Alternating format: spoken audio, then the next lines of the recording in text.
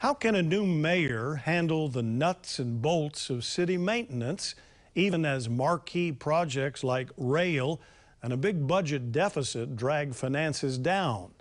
In part two of our interview with Honolulu Mayor-elect Rick Blangiardi, we delve more into health and safety for the island of Oahu. Gina Mangieri reports.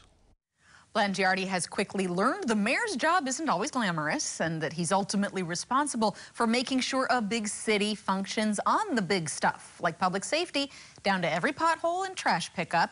I asked how he'll get it all done with rail and tax shortfalls mounting and COVID concerns top of the list. The pandemic is a two-headed monster, right? Here we are trying to juggle public health and safety with revving up our economy. So you've got both an economic crisis and a health crisis still going on after so many months. What has been really unsettling is the surge on the mainland and then the possible threats that we could get here. We just can't wait this disease out.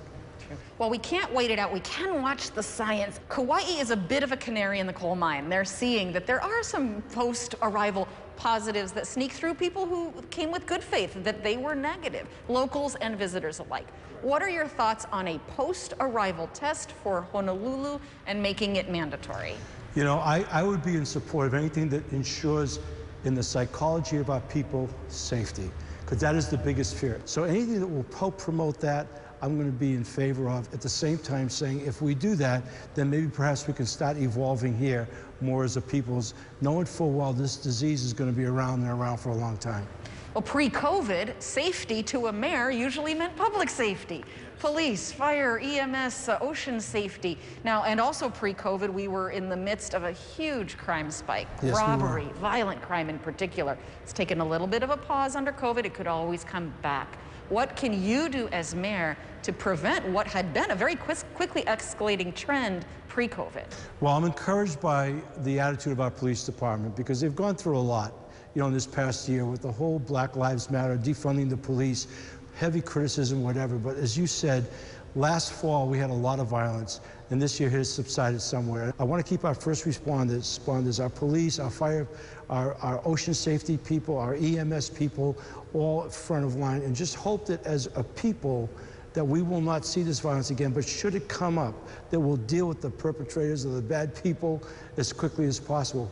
A lot of the job of the mayor is you're like the top handyman. You got to keep our streets running and our trash and our sewers working and our water. And boy, we're pretty far behind a lot of the other states on everything from wastewater management to stormwater management and what we're doing with our recycling or not doing.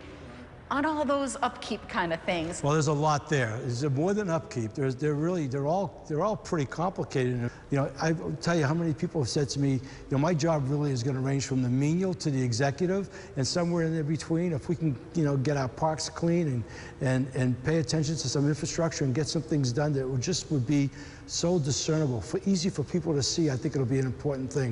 In continuing coverage this week, how the new mayor will approach transparency in the wake of federal investigations of county agencies and staff, where climate and the environment stand on his priority list, and what success in year one for this first-time politician would look like.